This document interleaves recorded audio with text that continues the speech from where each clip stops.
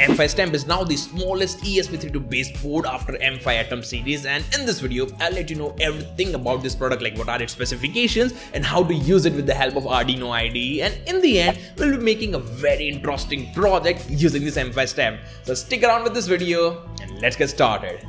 This video is sponsored by LTM, which is a PCB designer based software company.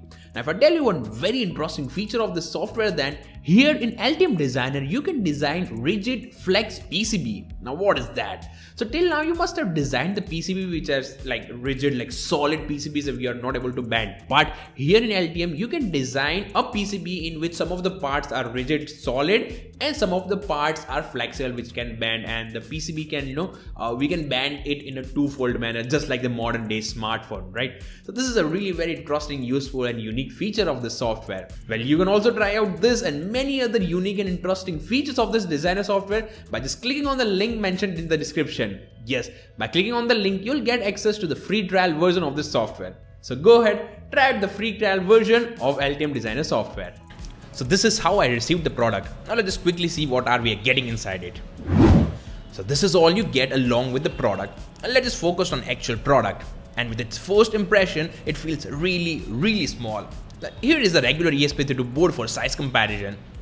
Also, this is now the smallest product from M5 family. Here are some of the products which I have from the same company to see the size difference. Now the makers of this product says it has a 5x style. That means it can be interfaced with our project in 5 different ways. Let me show you those. So these are 5 different ways. You can directly shoulder it as an SMT component. You can use it as a unit style, which will be compatible with all other M5Stamp product extensions. Then you can add jumper wires directly, and in the end with the help of the male and female connectors. So this is the very flexible board in terms of interfacing. Now let's try opening the case and see what component it has. So here, as you can see, this board is based on ESP32 Pico D4 chip, so we can expect Wi-Fi and Bluetooth compatibility with 4 MB of flash memory. Also, it has a built-in RGB LED and a programmable push button. Yes, that was the programmable button and not the reset button. So this is the second board which I received that doesn't have reset button. Why? Okay, so now let's close the casing and add sticker on it just to get the pin number reference, and now let's jump onto the computer to see how to use it. So now let's start with programming this M5Stamp module, and for that I'll be using my ESP32 development board to upload the program onto this stamp module, and you have to make the connection between the ESP32 board and the M5Stamp according to the circuit diagram. Now make sure you make the connection first, and after connect the USB cable to your computer, and then only it will go inside the boot mode. So after doing that, just go to your Arduino IDE, click here, go to preferences, click here and paste this link which will help you to install the ESP32 board's packages on your computer. After this, click on OK, click on OK again, and now go to tools, into boards, and now into boards manager.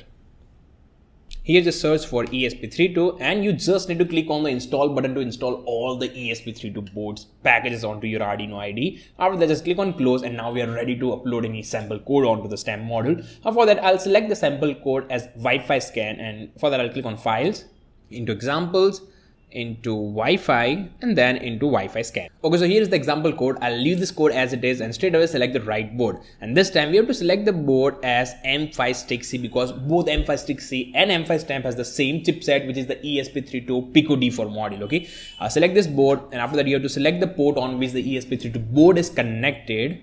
And here I have already selected that particular board, and now I'll straight away hit the upload button.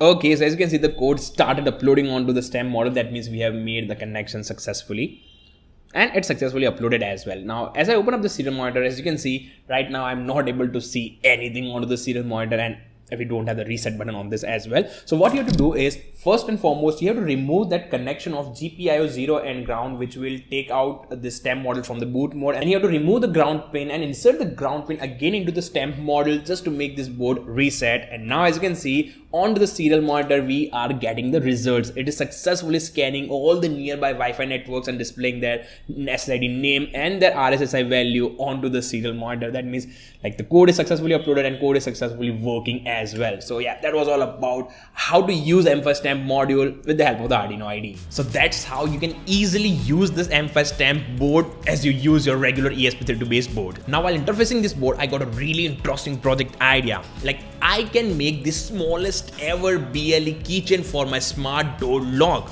Let me show you the project. So here I just attached the battery with the M5Stamp, and now this is my smart keychain which can unlock my studio door by just pressing the button on the stamp. How cool is it, right? Now if you're not aware about this project, well, kindly watch out this video in which I have guided all about what is a BLE product and how you can use the ESP32 board as a BLE keychain, and I also taught you how to make your own smart door lock. Do watch out that video. Similarly, you can make all those projects that are made using the ESP32 board but with a very compact form factor using the M5Stamp. Now comment below, like, if you get this M5Stamp with you, what cool projects will you be making using this particular product? Do let me know your project ideas in the comment section of this video. So yeah, that was all about M5Stamp and how to use it. Well, if you really like this small little cute tiny product, well, do click the like button, and let me tell you, like, I do have 2 extra pieces of this particular product which I'll soon be giving away to 2 of my subscribers. Or maybe I can add way more cool gifts and give away to many of you. Like I'm planning this giveaway contest, and soon I'll be publishing a video for that. So do click the subscribe button and press the bell icon just to get instant notification as soon as I upload that particular contest video, a massive giveaway contest video. And that being said, I'm just ending this video here. Now just wait for my next one to explore, learn, share with me, techiesms.